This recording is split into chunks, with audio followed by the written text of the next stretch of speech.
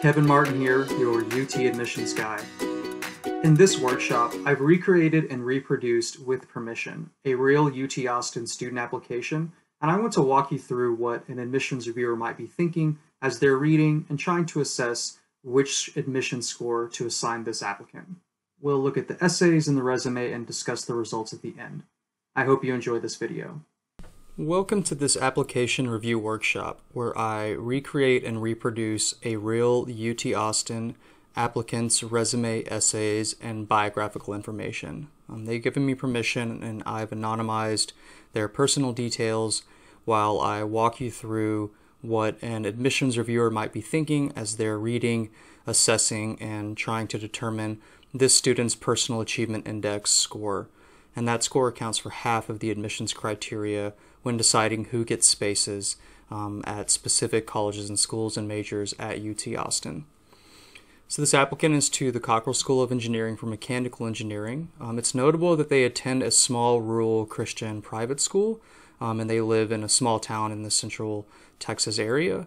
And they come from a middle to high income family where they're college educated, so there's not any signs of adversity within the family, but certainly attending a small private Christian school is something that will come into play here in this application because these types of schools simply have less resources at their disposal. For example, I think they only have 2 or 3 advanced placement courses, and there's only like 30 or 40 kids in each graduating class. So it's a lot more difficult to get some of those sought after research positions or internships or summer camps, and it just is the case that students who are further away from universities and these kinds of resources simply have a more difficult time pursuing them, and so that will also come into play as we discuss their resume and essays.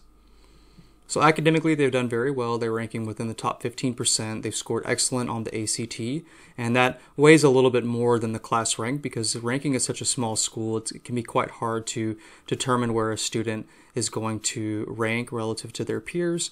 And so seeing the ACT 34, I haven't included the school profile here, but the admissions reviewer would have seen the school profile and the average ACT at their school is something like a 22. And so they're scoring quite high relative to their classmates. And so that's another piece of context that will come into play in this application. So let's take a look at their resume. So we're starting off with some STEM experiences. And so it's pretty cool that they applied for and eventually received the Aerospace Scholar internship, that only about 1/3 of those students are selected. And so that obviously demonstrates that they're trying to leave their hometown and community and try and find some different opportunities around the state, but also across the country, having gone to a mechanical engineering camp at the University of Kansas, which also fits into their first choice major of mechanical.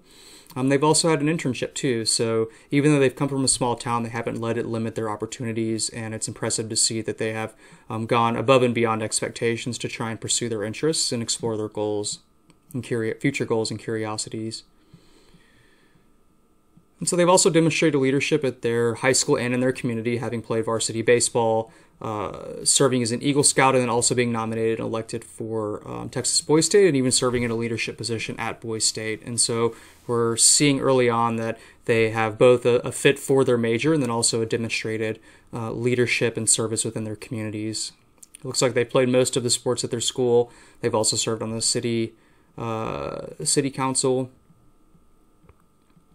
And they've had a few jobs and a couple of different other achievements and awards, which also stand out. And so they're quite well-rounded as well.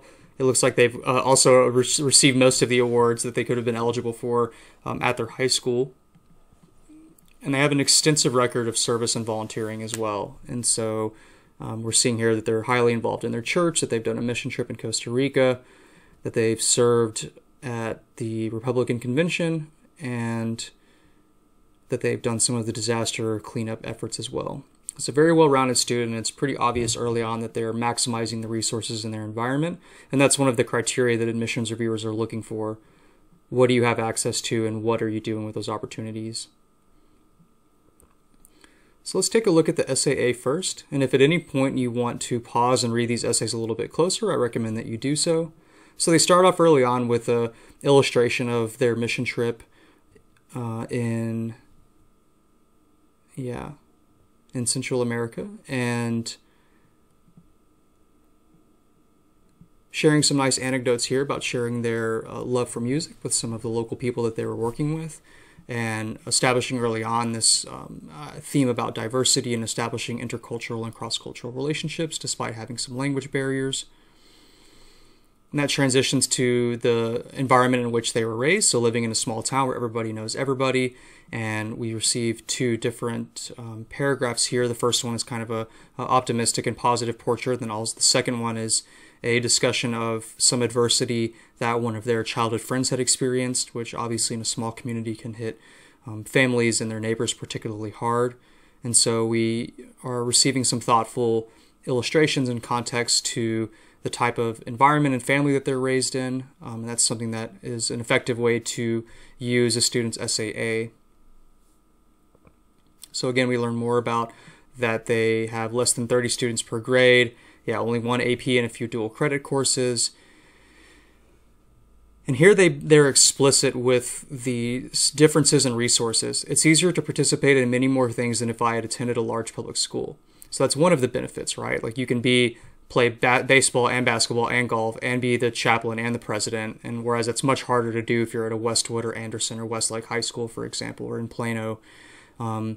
And then we'll learn later on, they talk about some of the downsides of attending such a small school. And so they're introducing nuance by comparing and contrasting and weighing some of the pros and cons. And they talk a little bit about their internships, so we have a nice conclusion that is suggesting they're fit for major. And then they tie everything together in by concluding about bringing their cajon to Honduras and also with their NASA internship. And so one way to address your fit for major is to discuss some of the characteristics and temperaments. So they're talking about the relationship between creativity and solving technical problems. They cite a specific example at their school where they're like, hey, like that looks kind of weird. Maybe I could look at ways to do that better in the future, or even modify the existing layout of the sidewalks in order to make the building plan a little bit more efficient. They provide another example under that same umbrella of fixing inefficient systems by citing an experience at the Kansas Mechanical Engineering Camp and also getting some exposure to CAD and 3D printing. On the same theme of solving problems, they talk about their internship at Longhorn Labs and also getting to meet other real-world professionals, which obviously informs their first choice major of studying engineering.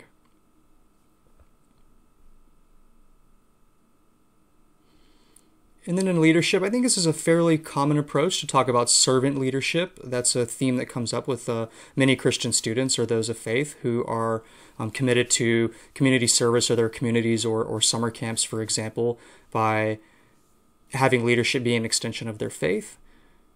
And so they start with that, and then they touch on some of their baseball skills, and they move on to their experiences with Boy Scouts and achieving Eagle Scout and some of the leadership positions they'd occupied along the way. And so there's a couple different approaches you can take in the leadership short answer, and what they've done here is touching on 4 different activities that are demonstrating that they're well-rounded students, and it also shows that they're more than just some of their STEM interests. And so this is what university reviewers are looking for when they have in mind a student who is well-rounded. And so we're getting a nice portrait here from the SAA and also from the leadership short answer that they're, a thoughtful leader who is willing to, make friends from different groups and serve as a mentor to younger students.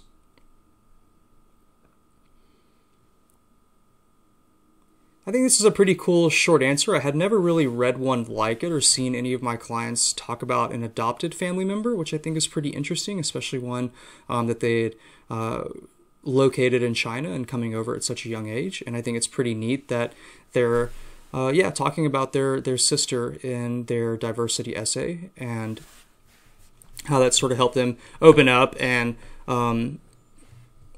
treat each of their school classmates like their brothers and sisters, which I guess you have to when your school only has 100 or 150 students in it. And so they talk a little bit about some of the, I guess this could also qualify for the leadership short answer as well, planning the junior-senior prom, but also the importance of teamwork. And so we're touching on a couple different themes here that, again, is showcasing the student's personality and that their ability to work well in teams, follow through, execute, and get things done. So this is a similar theme to fixing inefficient systems, but also understanding that engineering is a very human-centered discipline and process. And so Throughout here, we have a very balanced portfolio and one that demonstrates how they are, making the most of the opportunities in their hometown, at their high school, and their family, but also across the state of Texas by doing things like Boy State and the NASA internship, for example. And so I think this is a really cool example of a diverse student, because this is a feeder school that doesn't send that many students to UT Austin. I had checked, and I think that they'd sent maybe like 2 or 3 students to UT in in the past 10 years. And so it's, pretty impressive what they've done relative to, the more common types of applicants that an admissions reviewer is going to receive, coming from a large suburban high school where the family's very well off financially and they have access to a lot of different resources within their environment. I think this is very clearly a 5. I think some reviewers may not understand or may not give credit to the context in which they're applying, being that there's not that many resources available at their small Christian school. I think definitely this student could have received a 6, especially if the reviewer had come from a similar background to themselves. But I think it says a very solid 5. I think it's possible they could have gotten a 5.5. One reason it might be possible they got a 5.5 is they did gain early admission to mechanical engineering. They were in that first wave of applicants that found out in December. They were denied honors, but that's not especially surprising because getting into engineering honors requires you to be like in the top, 2 or 3% of your class, scoring a 1550 plus on the SAT and getting a perfect or near perfect review score. But they did very well in the admissions process. They got into, I think, everywhere that they applied, including notably Purdue and Georgia Tech. And so they'll be on UT Austin's campus in the fall, and I think they'll be an excellent contribution to the 40 acres and the mechanical engineering program. Thanks for watching. If you enjoyed this video, please leave a comment and subscribe to my YouTube channel. You can find more helpful information at texadmissions.com/blog. And in the information section of this video, I provide links to a free online email consultation if you're interested in potentially working together, and links to my book, Your Ticket to the 40 Acres, and my premium course, Getting into Texas Universities. Thanks, and I hope to see you again soon.